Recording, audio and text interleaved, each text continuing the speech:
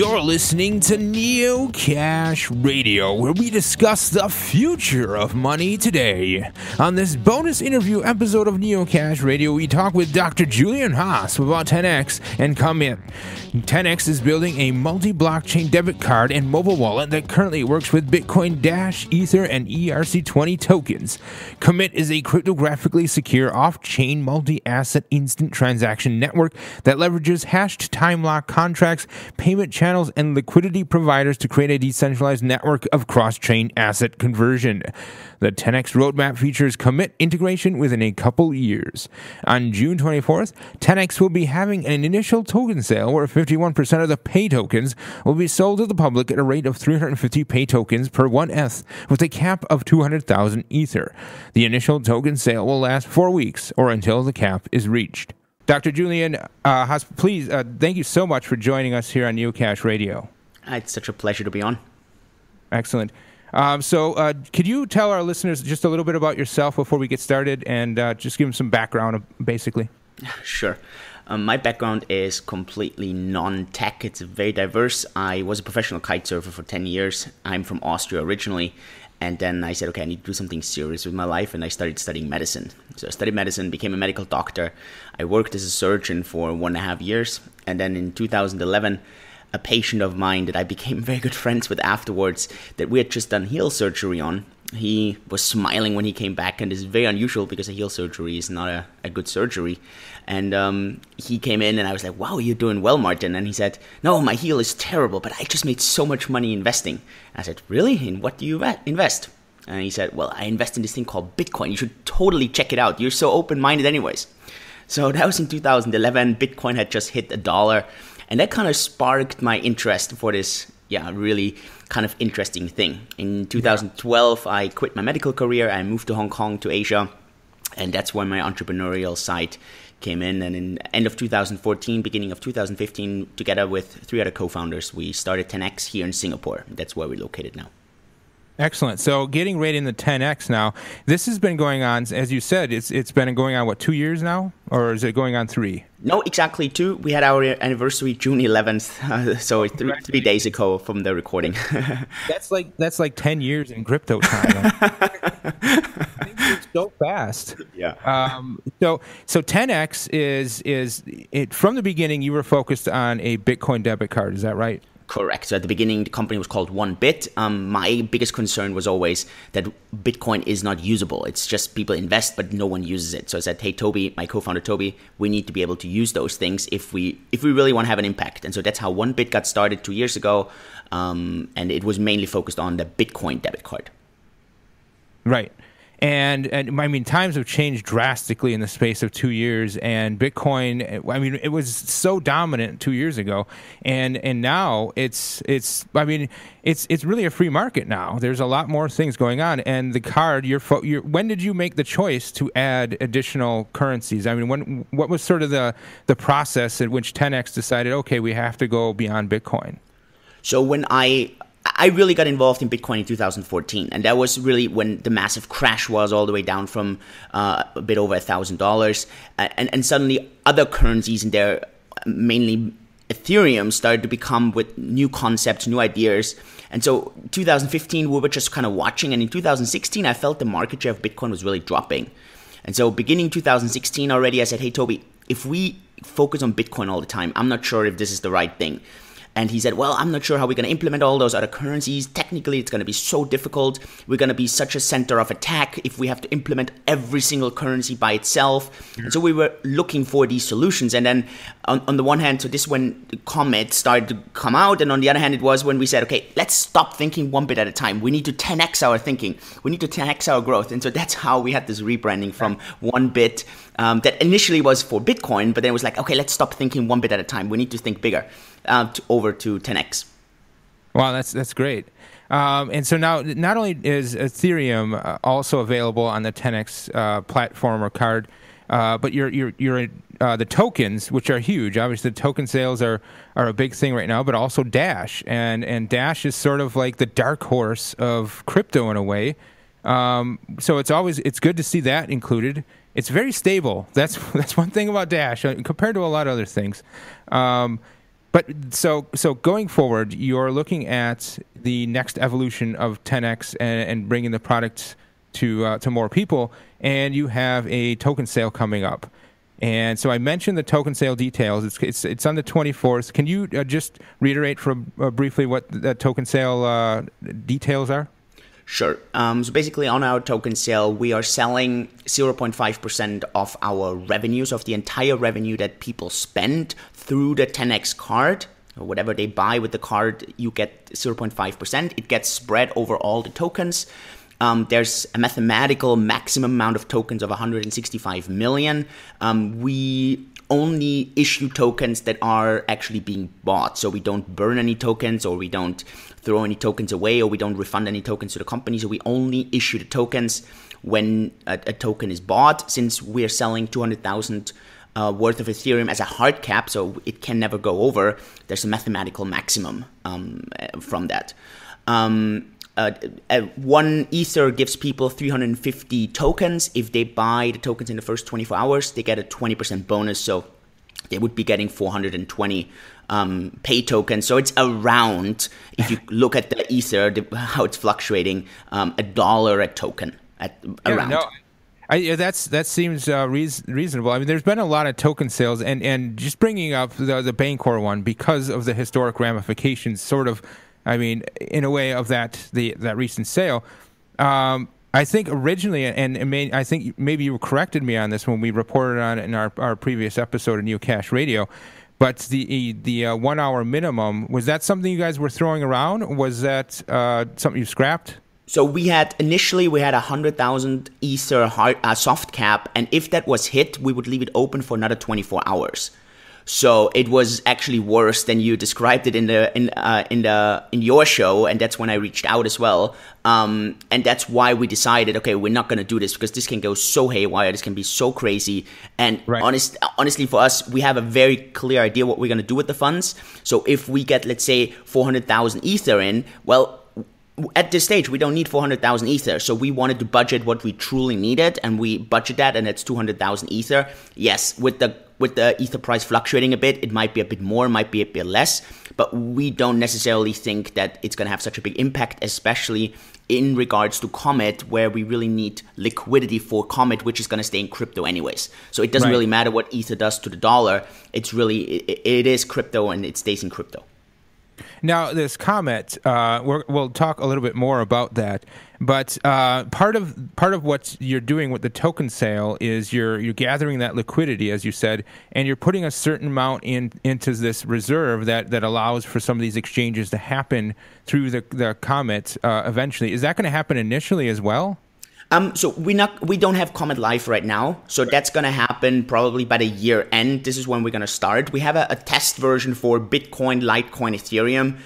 We have done some basic transactions, but this is not relevant yet. We just wanted to be sure that what we actually stipulated in the white paper last year, that this actually works, and so it does, and so it's not, we don't need any liquidity right now, but this is going to happen in the next, let's say, 3 to 4 to 5 months. There we really need this liquidity.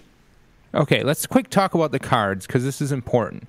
The cards, right now, you're not marketing to U.S. customers because obviously the United States is terrible when it comes to new technology for whatever reason. But where are the cards available, like either right now or in the near future? So right now we're recording June 14th. It's only available for Singaporeans, but they can use it in the entire world. Now in 5 days, so on the 19th, actually a bit early already, I think on Monday, which should be the 18th or 19th, doesn't matter.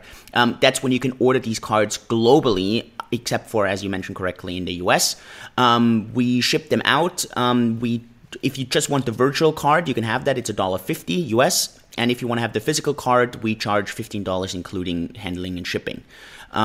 We don't have any FX fees. We don't charge any transaction fees because we get the kickback from MasterCard, and we also partner with Visa, actually. So we're going to get it from them as well. You there still? Sorry? Okay, I'm sorry. I lost your signal, but fortunately we'll get what you were saying recorded. So the cards are basically, very soon they're available, is what you're saying, within five days or so. Correct. Okay. And so the next step, the wallet. You have the wallet app for Android right now, is that correct? Correct. We should get the iOS version in July latest. And also we're going to have a web app version. Okay, excellent. And a web app version. Excellent. So the cards that they have an incentive. You mentioned something about the person using the card having a certain percentage of that purchase reimbursed to them in pay tokens. Is that right? Correct, 0.1%. We're going to buy that on the open market. And we also have, that's also important to mention, 29%. So we're selling, as you mentioned, 51% right now. 29% are going to stay in a smart contract. They're going to be released on a quarterly basis. And these pay tokens will also be used to, first of all, make promotions for customers, but also to reimburse those 0.1% for customers. Once they're left out, we need to buy the pay tokens on the open market, which is going to have a really, really great effect on the price, actually. Sure, yeah, I could see that. Now, there was a, I don't know if it's still live right now, but you had a pre-sale going on. Can you talk to me a little bit about that? So right now, this pre-sale is going on. It's a minimum of 125 Ether or equivalent in Bitcoin. We're only going to accept Ether and Bitcoin in the pre-sale. We're going to accept a lot of currencies during the regular sale. The pre-sale has the major advantage that you're going to have a confirmed slot. So if you are listening to this and you want to be part of it, you need to send me a personal email. You need to send to julian@10x.tech.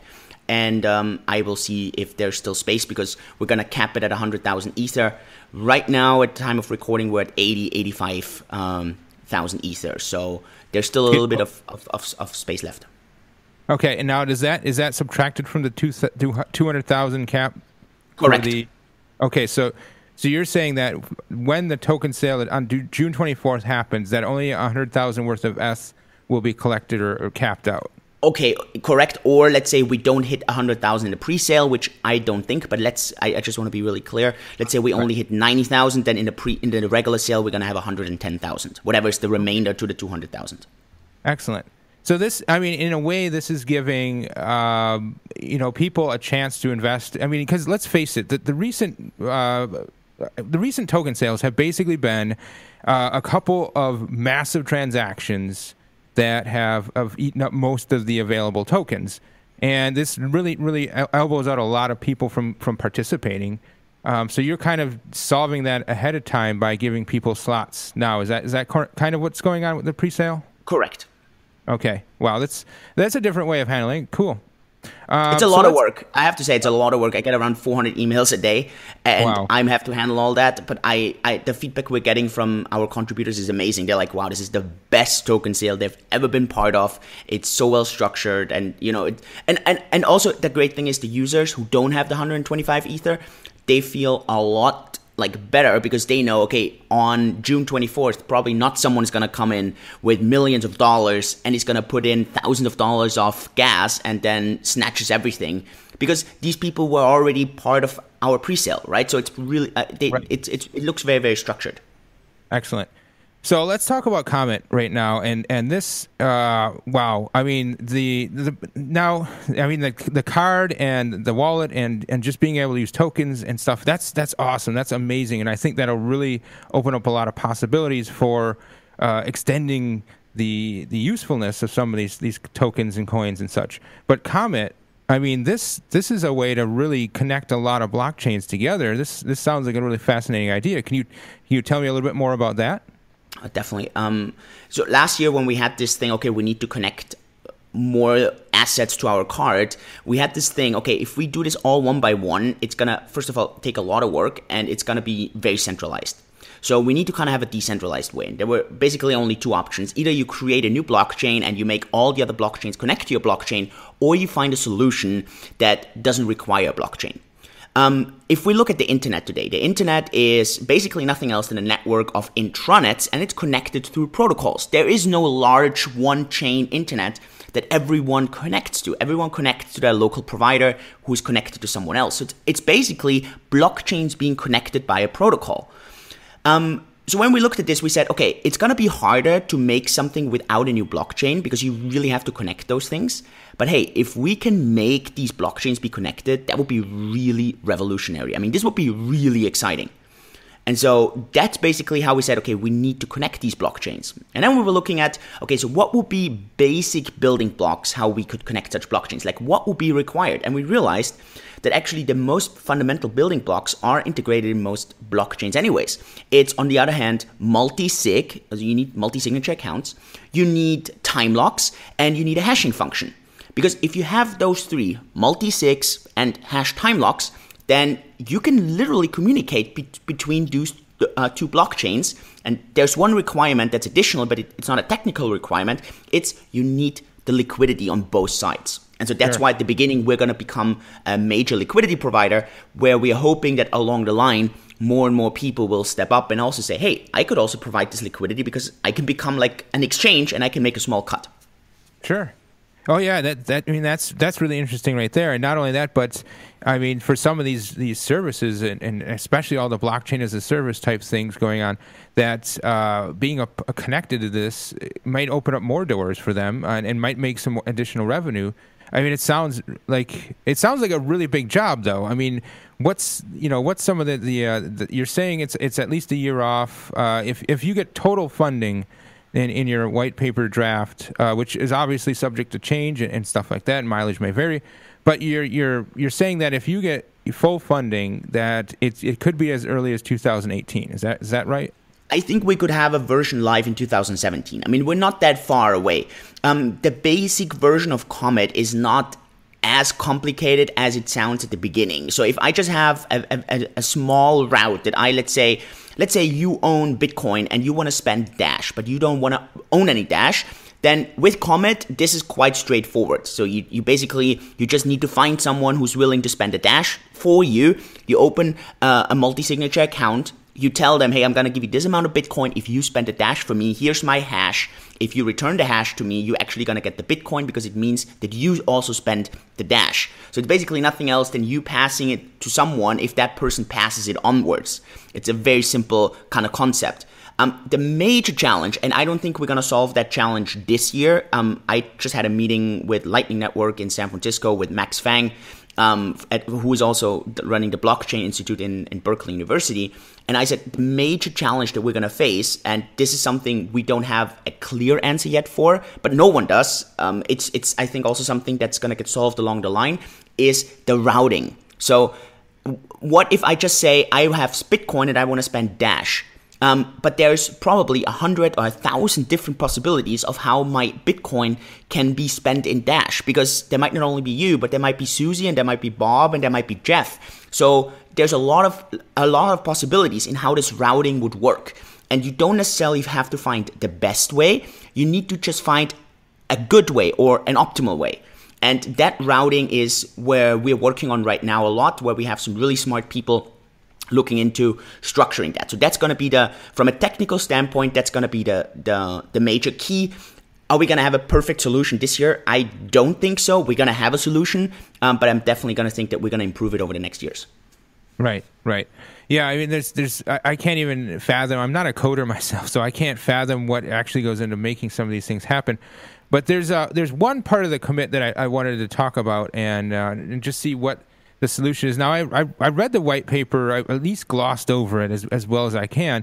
But the off-chain portion of the COMIT, where are these off-chain things being basically? Are they handled on nodes? Are they processed? How are they handled off-chain? I'm just curious if you can really explain that for our listeners. Sure. So basically what happens is, let's say you have the Bitcoin blockchain and then you go off chain. So you go into so-called state channels. It's something that also Lightning Network is exploring, or if you know the Raiden network on Ethereum, sure. They do these on the chain, even though they go off the chain, but they don't do it cross chain. That's the really key part. Basically how it works is, let's say I put a Bitcoin into this channel and you put 2 Bitcoins into this channel. So we have 2 states that we agree on. So it's just the 2 of us. And we say, okay, I have a Bitcoin and you have 2 Bitcoin in. And let's say tomorrow I say, hey, you owe me a Bitcoin. Can you please send me a Bitcoin? Well, you send me this Bitcoin, and the only 2 parties who basically agreed on this is you and me. So we don't broadcast that to the rest of the blockchain. It's just the 2 of us. So we can do this instantly. because I can send you a half a Bitcoin back, and it's just the two of us. There's no one else. The important thing, if one of us tries to cheat, he or she loses everything, and the last state just gets broadcasted to the network, so I don't have risk that you can actually cheat me over, because if you do, you have a lot to lose and nothing to gain. Right. This concept is being used by, or used at the moment. I'm not aware of anyone using it, but the concept works.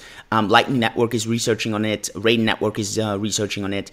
So it's something that's used. But you could do the same thing over via cross-chain. So you could just do this cross-chain. The advantage of it is that it's instant. So you don't have to wait for the transaction to settle because you don't need the block confirmation.